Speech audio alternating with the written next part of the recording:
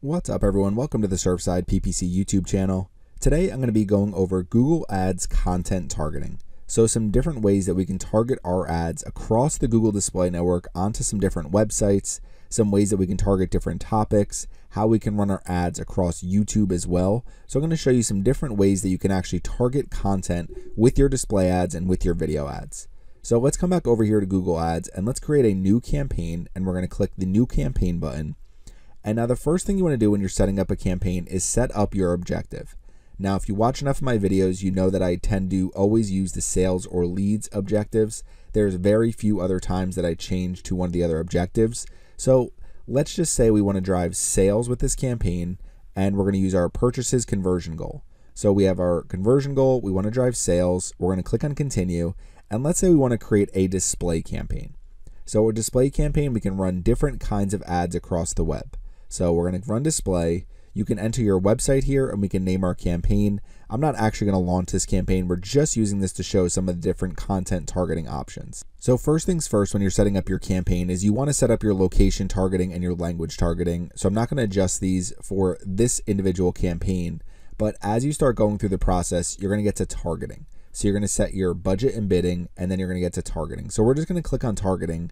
And one of the things it's going to say is optimized targeting helps you get more conversions by using information such as your landing page and assets. So they're going to use our advertisements. They're going to use all the information they have about exactly what we're promoting to try to find people that will also be likely to convert for us and will be interested in our offer. So we're going to have optimized targeting set up. So what we can do here is click on ad targeting. So when we click on ad targeting, you're going to see the 5 different options it gives us right now. So audience segments, I'm not going to be going through that in this video because that's specifically audience targeting. Demographics, so that's going to be people based on age, gender, parental status, or household income. So the 3 different options here as far as content targeting are keywords, topics, and placements. Now before we get started going over any of these 3, what I want to show you real quick is if you look at Google Ads, they're going to say until your account is migrated. So they're working on further improvements as far as content targeting, and my account has not been migrated yet. But once your account is migrated, you can start using different types of content targeting. But if you're setting this up right now, right as I have published this video in the following weeks, and your account has not been migrated yet, where you see topics, placements, and display video keywords consolidated into a single content page and report. So what we want to do right now is we're going to choose one type of content targeting method, but I'm going to go through all 3 of them just so you have an understanding of how they work. So if we come back over to our display campaign, let's start with keywords. So if we click on keywords, it's going to say suggest terms related to your products or services to target relevant websites. So the example I'm going to be using today is, let's just say I have some type of investing product. So I want people to sign up for my investing website, whether it's a trading platform, whatever it might be. We'll just say I have some type of investing product that I want to sell. So I want to reach people as they're on websites related to investing, trading, anything related to that. So I'm just going to use a very broad example here, investing.com. If you come to a website like investing.com, you can see right here, this is a Google display ad.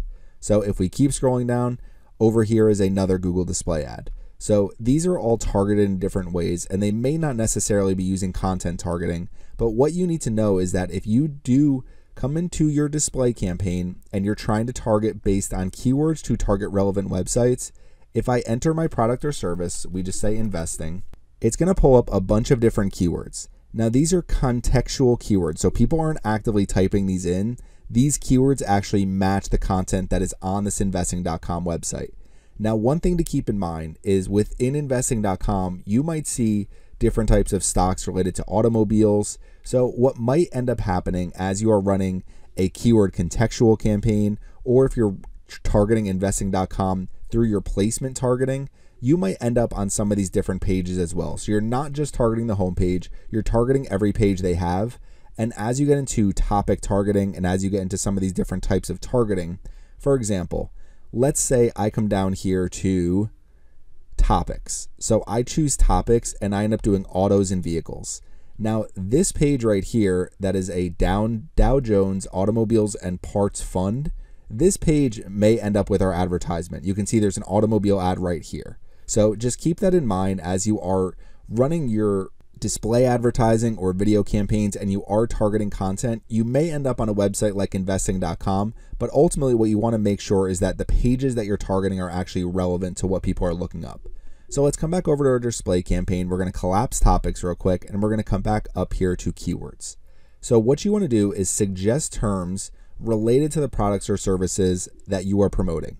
So if we use investing, let's just say I enter all of these different keywords here. So any keyword that is about investing, I want to make sure I'm targeting it. So what you want to do is add all of these relevant keywords in here. And then what you can do is also add different types of keywords. So maybe I want to do trading. You can see right now it's saying I have 490 million available impressions based on my targeting and settings. So as we add more and more keywords, so I entered trading here, as we add more keywords, our impressions should increase. So we'll just keep adding more keywords here and we'll see what our impressions end up as. Okay, so we added a bunch of keywords. Our impressions went up to 560 million impressions. So what you want to do is keep adding relevant keywords here. You could basically take your SEO keyword list and copy and paste it right here. And you're going to end up targeting a lot of different websites, videos, YouTube channels that are all relevant to these keywords. So keep that in mind as you are using keywords for your targeting. So if you're targeting content, it's going to find keywords that are relevant to the content where your ads are being shown. So let's collapse keywords real quick, and let's just come over here to topics, and we're just going to look at impressions, and I'm going to show you what happens when we come in here and we click on one of these targeted topics. So let's say I come down here to finance. Now going through all these topics, you can see a lot of the main topics you would expect to see: sports, science, pets and animals, home and garden, law and government, there's business. So you can easily find your topic in here. And if not, you can always search at the very top. So you can search something like investing or whatever it is that you're promoting. So we're going to come down here. So we're going to come to finance, and let's just say we do investing. So if we click on that topic, along with our contextual keywords, you're going to see we're going to lose impressions. So that's why you really don't want to combine keywords, topics, and placements. So we'll come down here to targeting. You can see placements suggesting websites, videos, or apps where you'd like to show your ads. So you're going to see a bunch of different placement ideas here as you search your word, phrase, URL, or video ID. So what you would want to do is kind of come up with what you would rather try to target. Do you want to target contextual keywords that will match different types of websites? Do you want to target some different broad topics? So let's just say if we come in here to keywords and we remove all of these keywords, we click on done. And now we have 0 targeted keywords. We're just targeting this investing topic. You're going to see 10 billion plus impressions. So if you're targeting topics, they are going to be very broad, and you're going to end up on a lot of different web pages, apps, and videos, and they're not going to be highly ultra relevant to your keywords all the time. You may end up on some different websites, videos that aren't ultra relevant to the topic. So just keep in mind when you're using topic targeting, it is going to be more broad. The way I look at it is with placement targeting. So we're going to clear our topic targeting now, click on done, and let's come over here to placements, and let's just say I want to search investing. So I'm going to try to find some different websites, YouTube channels, different things related to investing. Okay, so this found 462 websites, 1,000 plus YouTube channels, 1,000 plus YouTube videos, 499 apps, and 1 app categories. So let's say I want to target apps, come to the Apple App Store, business and investing. So if we just choose this app category, it's saying your campaign will get few or no impressions because your targeting is too narrow. So what you need to do with placements is we come back over here. Let's go to websites. So investing.com, first one right here. So let's say I want to target this website with my advertisements. I want to drive people back to my website to take advantage of whatever investing product it is that I'm selling them. So we'll come back over here to our Google Ads account, and we're going to click on investing.com. We'll come down, we'll click on some of these different websites. Now what you're going to see is some of these, like this is saying site-wide, multiple locations, tradinghours.com, stock exchange tools, multiple locations. So sometimes you're going to be targeting the entire website, and other times you're going to be targeting specific pages or categories on the website. But what you can see just by targeting these 3 websites is showing 830 million available impressions. So there's plenty of available impressions here if we do use placement targeting. Now, the main way that I generally target is audience targeting. So I don't use a lot of different content targeting anymore. But if I were to do it, I would recommend using placements because it gives you the most control over where your ads are actually being shown, especially if you have plenty of volume like this. So if you're looking at all these different websites, you can also go to each individual website just to make sure that they're going to be relevant for your advertisements. Because even if you enter investing here, you're going to have some websites here that maybe don't match up with your brand and maybe aren't ultra relevant to what you're trying to promote. But what we can do is we'll click on a bunch of these websites. We'll pretend I went to all of them and I understand exactly what each website is. They all do look pretty relevant. So, okay, so we have 11 selected websites here. I would load more and continue to add more and more websites. You can also search here trading platforms, investing news. So you can try to find some of these different options as far as placements and enter different keywords. Now let's come back over here and let's look at YouTube channels. So under YouTube channels, this is where you may have to go to each of these individual channels and make sure they're going to be relevant for your advertisements. Now, if you're running just display advertising, where your ad may show is, let's say a video like this, Investing 101, should you invest in IPOs? Right over here on the right-hand side, free options strategy guide. So this is actually a very good advertisement because if somebody's watching this video, they may be interested in this advertisement. So if you're targeting individual YouTube videos or if you're targeting YouTube channels, with channels, you're going to be targeting every single video on the channel that is monetized. If you're just targeting this video, then obviously it's just going to run for this video. And if you're running a video advertisement, depending on the format, your ad will either run before, during, or after the video. So your ad may show in different ways depending on the type of advertisement you're using, but this is really how you can actually choose where your ads are showing. If you're using things like audience targeting, or if you're using topic targeting, even if you're using keywords targeting, you don't have a ton of control over where your ads end up showing up. But with this, you can actually choose some of these different YouTube channels. You can choose some of these different websites. You can choose individual YouTube videos. So this one right here, 2.39 million views, Warren Buffett investing video. So I could say I want to target this one as well. Now, another thing to keep in mind, if you do lose these weekly estimates, as you launch your campaign, if you don't have enough volume when you're using targeted placements, you can always go into your campaign and add more placements. What I would recommend doing is starting with at least 50, unless there's just a small set of websites that you really want to target with your ads. But keep in mind, it might be difficult to get on some of these websites. For example, investing.com, a cost per click from a website like investing.com may be upwards of $2 or $3, and it may not be worth targeting some of these different websites because you may have to bid much higher than you expect, and your ads may never show on them, especially if you're set up for conversion campaigns. Because what Google Ads is going to do, especially if you're using optimized targeting like we have here, is they're going to try to get more conversions within our budget. And they're going to try to drive as many conversions as possible while keeping our cost per conversion as low as possible, because Google Ads wants us to spend more and more money with Google Ads. So it makes sense for them to want us to have the best performance as well. So that's pretty much how content targeting works. What you can do is go through here and just use, as you're creating your campaign, whether it's a video campaign or a display campaign, go through and choose either topics, choose keywords, or choose placements. So choose which type of content targeting you want to use.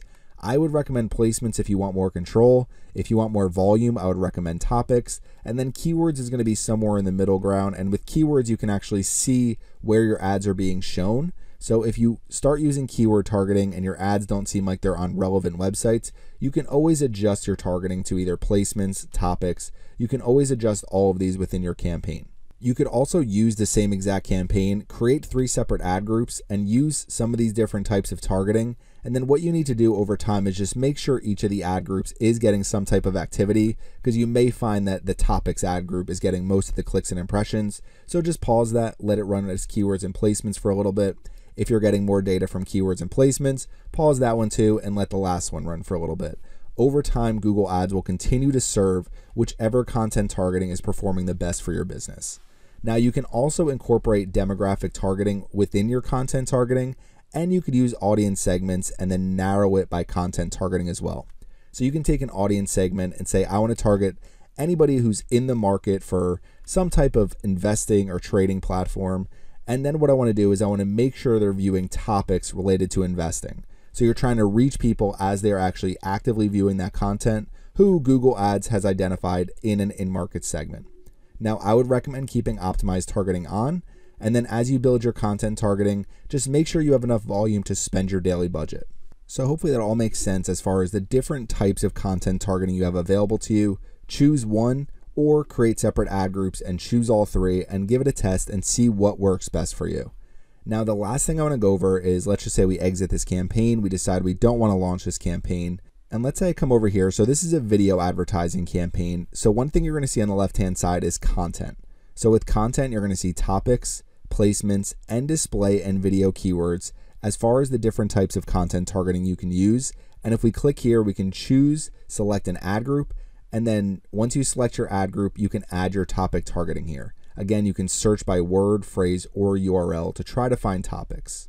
Now let's come down here to cancel and let's look at exclusions. So with exclusions, one of the things we can do is add different types of exclusions. And if we come up to the top here, we're going to see topic exclusions, placement exclusions, and display and video keyword exclusions. So you can say you don't want your ads to show for certain topics, certain display and video keywords, and then for certain placements as well. You can exclude placements altogether. You can also use audience exclusions to go along with your content targeting. So if we come down here to audiences and exclusions, I can add exclusions and say at the campaign level, I want to make sure that somebody who has been to my website over the last 30 days doesn't see my advertisements. I only want to focus on people who haven't been to my website. So you can incorporate exclusions into your targeting as well. Now, last but not least, the other thing you can look at for content is where your ads showed. So if you look at where your ads showed, I don't have enough data for this individual campaign. You can go in and see where your ads showed, and you can actually exclude certain videos, certain YouTube channels. And what you might find is that your ads are showing on a lot of kids videos, or maybe a lot of music videos, maybe things where you don't want your ads to show. Now, music videos isn't a terrible thing because you're still reaching the right audiences if your targeting is good. But what you want to do is make sure that you're looking at where your ads have shown, because sometimes your ads might be running on a bunch of kids channels because they get a ton of views on YouTube and they're still running ads. So you can make sure that you can exclude some of those different places where your ads are shown, because you don't want your ads to just be wasted on people who aren't interested in your investing platform.